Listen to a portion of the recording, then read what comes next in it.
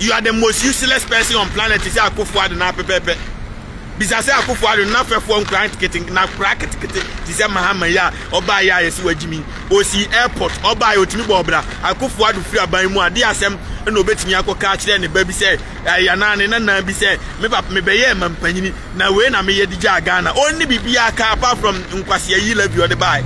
A odi wie nipa na obi a wo pe mampanyini ama wo pese wo ba omi aboa no ebedi o predecessor wo pese wo betoa wo mamuo so no enkantempa no atwa nkwase ya jimi yi love no sika megia me nkwa IMF makwa IMF a ede enti na me ntwa ade no ade ya majimi me ya kromfo obi asuro wa jimi nti obi asuro obi akokan ya na ya soma nkwase ya fo police wo nkofa ni nti obi asuro obi antimi nka wasem na otu afro mu na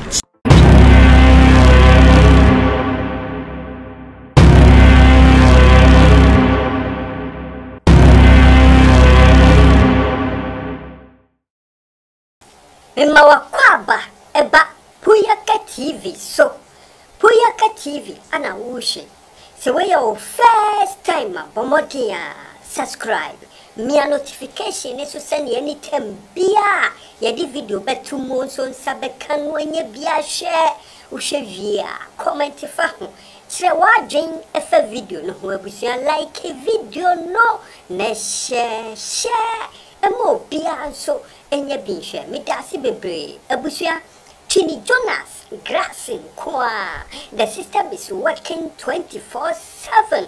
Twene Jonas ana eyeden ekasai Twene Jonas say Otumfuo Shd Stp say otu kwan bia abusia private jet ana oyeden offer Twene Jonas say wontiase into oyeden o kasafa ho Twene Jonas say President Akufo Addo say no wabane importation of used cars or say wontiase into oyeden o kasafa ho Twene Jonas say President Akufo Addo the tax ato betting so on tiasie into oyeden or kasafa ho Twene Jonas say eye Kennedy agyapong oni bawomia contest no Kennedy agyapong o Twene mutanya bawomia beden ebe wini race no o se won tiasie into oyeden or kasafa ho abusia Twene Jonas kasafa no ma bebre ho Mienko tie Twene Jonas grassing kwa nensemwa okan Otumfuo utiri ho se apotoyiwa wadi 10 years wati apotoyiwa mu wadi 10 years ni yatwia man sin ni nyina kwabo wapampam sa na tie dwini o makachi o se private jet na aboa no Akufo Addo ne fo no o jimi enchese mu nso mu megimi bi uwo sika na kumase kan asantefo na bre no atamo musika na aboa bi me video bi aboa bi akwa bi se ai sa aboa no kwa se o NDC ni afra no apia ayo se apia park so se apia stadium se apia I don't know, I don't remember the name ono so knaman okotokoto na nanao na opemsuo na nanao yenye ode na jimi aboa nipa ni jimi uben no ka chense Otumfuo yeti kromu antontom we yeti kromu anipa nya adwuma nye private jet na si wona udi America okofra ko UK na abeland okumase broni na adi sika ma no ayemfu ni nyina jimi a wonso jimi fo akwadi akire obi a so di mahama achi wonso kura sa wa jimi chen mahama na akura ni nkuofuo ni nyina wa jimi by of course my Akufo Addo jimi chen mahama ni nkuofuo di o because anya Akufo Addo ankana mi se nipa bi owiase ma jimi sa ada hey enipa na jimi say manya 8 years went to school dying. Hey, I have never seen this before. Never in my life to see a nipa mama jimi owiase say that. Say Akufo Addo aban. The young people. Oh my goodness. Adi agwasi ampanyini wa ben Otumfuo. Baby a ugina no me hwe video na wo kasa obeti. Ka chense opemso de wo ye no Twene Jonas beba be hit ye. De wo ye no Twene Jonas beba be kura emu because obi ani wa ni tim mo foma ni kurom kwan nyina tutu ni krom nabusuanfo bre ko ka yefu egu kumase ko asantefo bre mo bre na wo $1 million ade kotena plane 1 hour bi akoma kwasi bronya dani skani kwa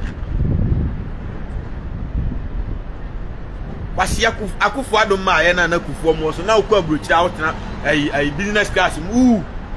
wanhu oba wo be tua jimi fo ma cho se jimi fo no ono wanya Ghana fo sika na MPP fo do na jimi na o ma support no wi Ghana na ogu party na di asem na MPP fo obi ba beka a kire Ghana ni edi asem na obi ba beka a kire Ghana ni se yenkoto abama ni party MPP ni bi odi asem no beka obeka ni style ben obi aye beto aba fe na ode chacha taxi aba enyi mampanyin be na jimi chen nipa we na apese o wi ni election na apese o lose adi afe aye beto aba na fe na wakofa duty edi aba se si aka bi anya 1 year anya 2 years anya 3 years anya 5 years anya 4 years no ba Ghana o sa aka na ba Ghana duty no u increase no Akufo Addo aboa nchewnwe wati Akufo Addo ni twasere wati Akufo Addo aboa nchewnwe kwasia bibini oti America ontimi nto brand new car ko bibini oti America uni twasere wati tie di America kire no anya me bibini amada ni sikani a bibini ono na America ontimi nto brand new car kwasi buroni atwi ni 5 years 2 years 3 years no eno na bibini oti America to na kwasia bibini oti America oni sika nche bibini oti Ghana aden wa jimi sa adi asem na MPP obi kwa ka kire ayi MPP Ghana ni se onkoto abama MPP bio kwasia obeto abachina na fe na wo sisa kwasia taxi se ba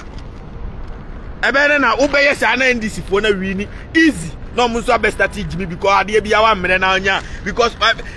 de wa mu si se kro no ebe magabo no uwia menye mupa Ghana card amakoy se Ghana sika $500 million amamfa nkoye ka akwanfa nkosi school dan ya muri jimi koye people asem ni ba be wi ndisi fo mu wia kra enye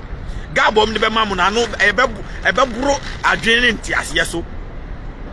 because ma jimi dodo kwasia bibini oti American timin to brand new car na ntwie wo se Ghana ni ono na adwuma onya binye aha adwuma na bu o mo na ya moa na o mo trase na India ni asoro abesia koye no adani skani o mo na ya moa na o mo jegina kwa ho na o mo wo mo se kan na police for kopam o mo na ya moa o na wi na o mo dwene ho o mo na ya moa na ma na o mo dwene ho na o ma wo 100 200 baby ba nipa ba akofo ni baby mama o mo ti se Kennedy agyapong ti se Kennedy agyapong sika bi o mbenya bi o ni kotu atwe what you say but India ni bedru obeda skani omo na jimi but bibini oti American timin to brand new car. What does that tell you? It tells you say sikafo nko na timi to de brand new car Akufo Addo aboa. What does that tell you? Ba omiya knaman, what does that tell you? Adwuma ben ma bia mudi chimia begu kromu say use car magana na kwasia anya mi skani wa America ana kwasi bronia bibini be na $100,000 kwada na council mu America yeni yeti broni na betimi agina ono atoka amana ayi Range Rover ba SB oro biography me kwaje media na broni bi gina me hwene saa me say na bibifo nti ye be da owiase o gina wa order car no 15 ne ba de enie ne maid de enie ne girlfriend de enie ne yiri de enie ana na danfo ba ku de enie ana na dwumam director ba ku de enie o da car se nti se de obi ekogina aduan ho a o da ti we ma me mfa nkoma me nua ti we ma me mfa nkoma me ba ti we ma me mfa nkoma me mpra. They got the money because broni o ye adwuma ti se na ntwie ponko onna onhome bibini ono nso de onum wi said na ntwie knaman onna nti bibini tusu wi over adwuma broni su tusu adwuma over nkwasiade enti se bibini ti America adwuma ye easy so re koye keke na jiska but ono nko keke enti one hwe but ono no kura no auto use car ono auto use the car na Akufo Addo kwase mpanyin adwuma kura ba umiye bi o man num wodi jimi wodi akira so wan fa kwase ankoyi san kwase taxi na mfiri so a me ma 1 month say mebo pa ma obi ache oni ababo ni weche osia nyansa de ni jimi no kwasia ba wiase what be da kro ben no wiase a yes use ka yem pese be ba kro no what Jimmy on Ghana ye ka ho fi wate kwasia na mo kas ma wiawia oman ni nyina sika no sa na Ghana ni so anya sika wia gu ni dan mana ma wia oman sika wo minister Sisilia dapa $20 million dan pass kwa na sa sika ma wiawia sika ma wiawia kan disqualify mo se mbeba mo beba ban mu kra forever me donyame timi awie sika we na oman na ebre ma timi awie sika we nyina egu mu dan kwa muntimi fa mabia adwuma na ma wie sika ni nyina free bank ade abegu mu dam na ma depreciation aka oman no na dollar twane na etwane every 1 minute be ambulance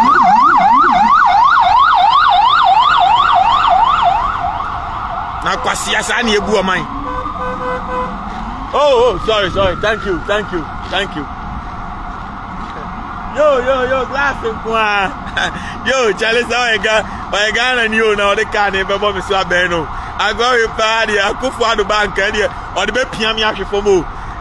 na nka ma friend me nkra na mo makobo ni tuaku no every 1 minute we are flowers na atwa ha hia nyamisha broni the system is working 24/7 of course police will be fan automatically but ye ni pia still e say me man pay back enti eno an say unknown person bi beku no then one no my silence amano boko because me nobody play with me and go scot free. I got the money, so I'm going to send somebody, man. Now me catch us heaven, I'm in a glass in Kwan. Scanning my accounts, now me transfer my OBS. Nah, that ain't happening, man. It's not yeah. Obaso anu ahye no kwenti asante hene. San kwase ade na wo ye no. Jai jimi no nyesa obeya na hinie no obi amfo obi a respect bi o because se wanya jimi no se wo dio asante man sika afro private jet here and there na o se sika ne kwana memu anim ayefo ma ama obi amu asante man bi o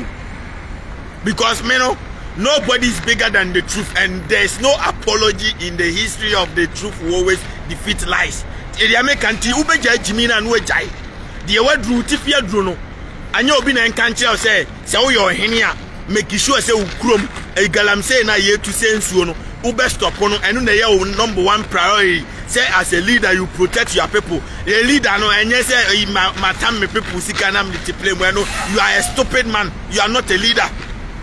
You are the most useless person on planet. Is Akufo Addo na pepepe.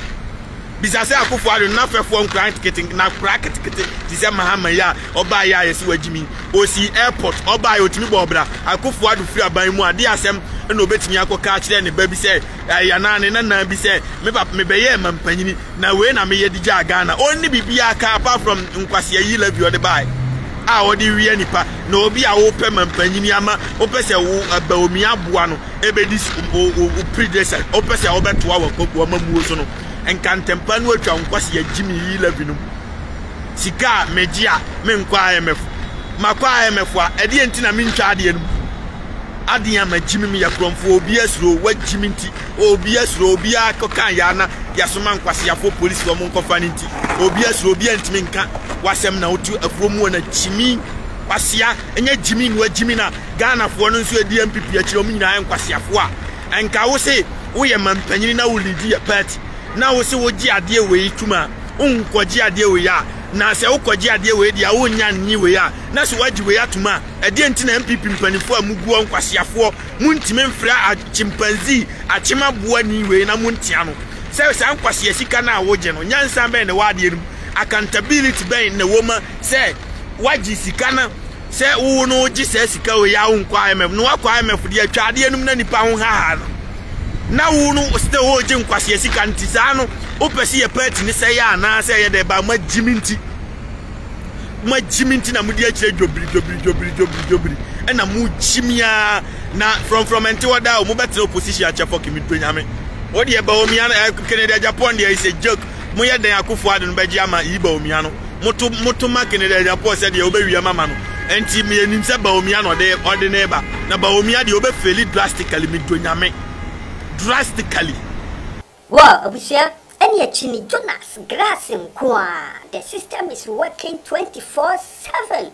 ana mote se oyede Okasano, wakansem bebre na moamu sumunim. Nisem ni bi ohon mo atese anu ohye ankasa. Ebusia ye die oho ye see do bia de beba no yesu ye subscribers. Ye de bebre mo. Enti se we your first time